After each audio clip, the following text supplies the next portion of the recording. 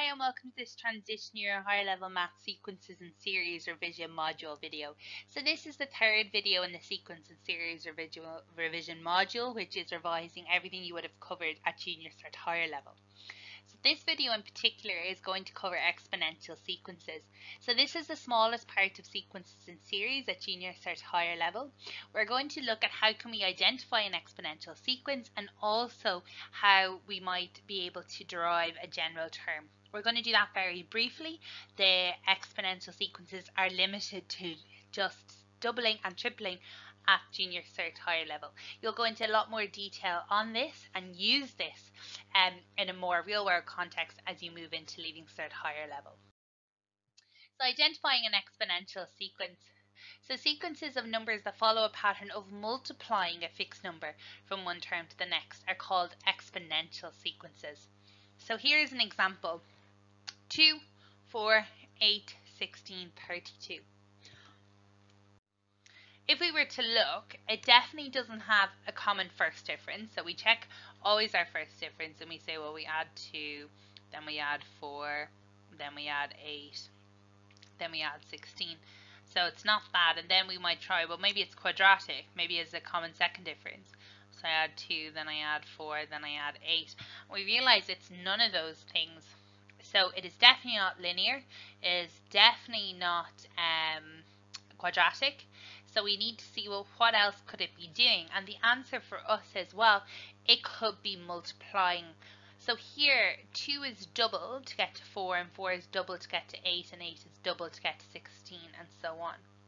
So this is an exponential sequence which is written as 2 to the power of n, where 2 is coming from the fact that to get from 2 to 4, I'm multiplying by 2.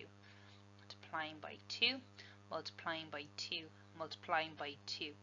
This is now known as a common ratio as opposed to a difference. Difference is when we take two numbers away. This is instead talking about when we divide two numbers. So that 2 is our common ratio. So we simply use 2 to the power of n. So 2 to the power of 1 gives me 2, 2 to the power of 2 gives me 4, 2 to the power of 3 gives me 8, 2 to the power of 4 gives me 16, 2 to the power of 5 gives me 32, and so on. So now, let's see what kind of sequence, linear, quadratic, exponential, or none of these is given below. So let's see. First thing we're going to look at is the sequence arithmetic? So this is always our first check. So we say, okay, I'm adding 2, then I'm adding 6, then I'm adding, oh, it's a bit tight for space, 16. Okay, so straight away I know it's not linear, okay? 54 plus 162. Okay, it's definitely not linear. So then I say, well, let's check the second differences. So I add 4, and then I add 10, and then I add 35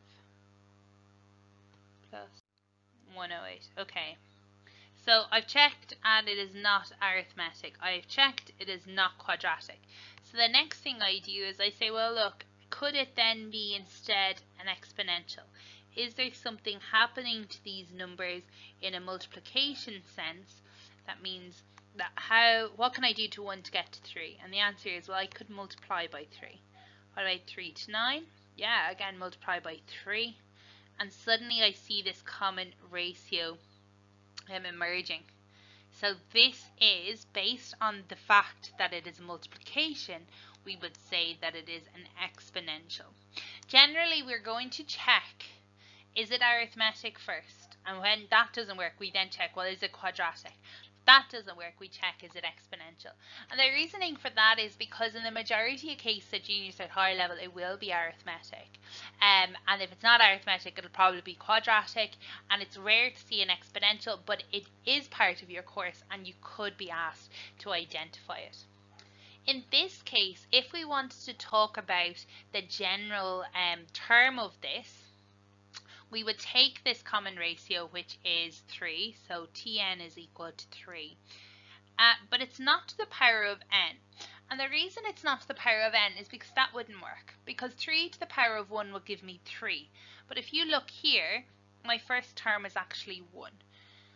So I'd have to say, well, my second term is 3. So what I would have to do in this case is talk about this as 3 to the power of n minus 1, which would mean my first term is 3 to the power of 1 minus 1, which is 3 to the power of 0. And remembering back to our rules of indices, anything to the power of 0, and in this case 3 to the power of 0, is 1. But the 3, this common ratio, is still our big number or our base.